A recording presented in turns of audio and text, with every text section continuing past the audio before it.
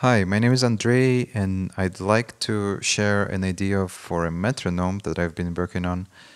And this metronome is built for practicing polyrhythms. I play bass, I enjoy playing with different time signatures, but I couldn't find a tool that would allow me practice different polyrhythms, and that's why I've created this thing.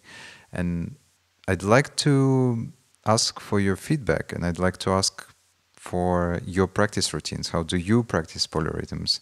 Are you interested in practicing polyrhythms? Anyway, after this demo, just hit me up and share whatever thoughts you have about the tool and about your practice routines. Thanks so much. So, the metronome.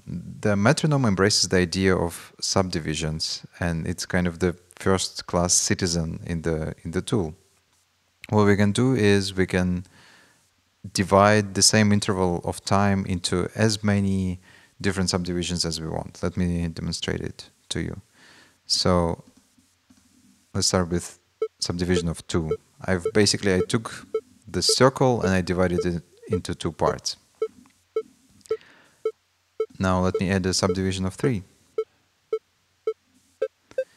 And now we have a kind of polyrhythm, 3 against 2. We can solo or mute whatever subdivision we want. We can change the sound of any subdivision. We can add more subdivisions.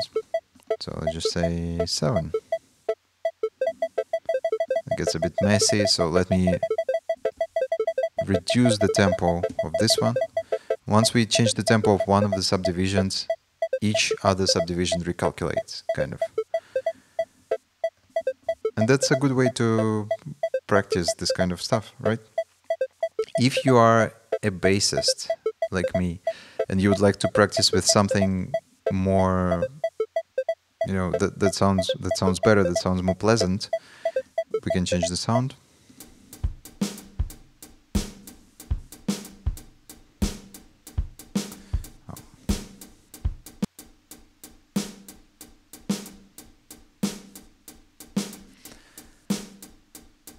And play with it. We can also, of course, save bits and load bits. So for instance, this is a normal 16th note metronome.